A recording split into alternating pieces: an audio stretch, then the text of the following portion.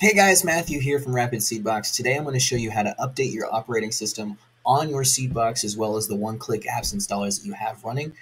If you go to your client area and go over here to one-click apps, you'll select your Seedbox from the drop-down menu there. Once inside, you'll see all of your installed apps here. You can scroll down and I'm going to find one that I need to update. Looks like Plex actually needs an update. Pretty neat. Let's do some Plexing. So let's update an app. This is going to go for quite some time.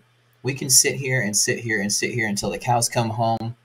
We can even download a really slow torrent with one seed from no man's land.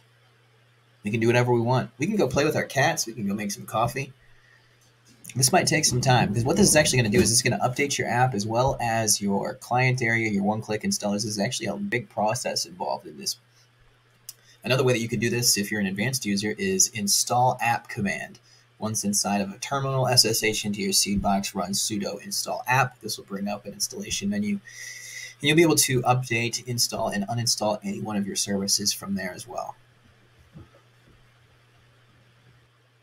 Don't worry, guys. I brought myself some popcorn because, like I said, this process can take a while. We're going to need some snacks. And we're back. It kind of took us a while. I actually did eat that whole entire bag of popcorn while waiting for this to update. Nonetheless, it has synchronized all of our one-click installers, so now we can see other ones that need to be updated as well. This can be especially useful if you're trying to look for different apps that you need to update. But what if we want to update our operating system on the Seedbox? That can be a little bit trickier.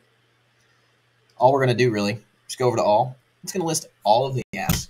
But right here is where we see system maintenance. We're just going to click the little run arrow right here, and that's going to update the operating system. And once again, that's going to take a little while. I'm not going to need to sit here and show you guys every little small detail, and I definitely don't need another bag of popcorn again. If you guys need any extra help, click the chat button below or write us at support@RapidSeedbox.com. If you like these videos, like and subscribe our YouTube channel. Thank you for stopping by.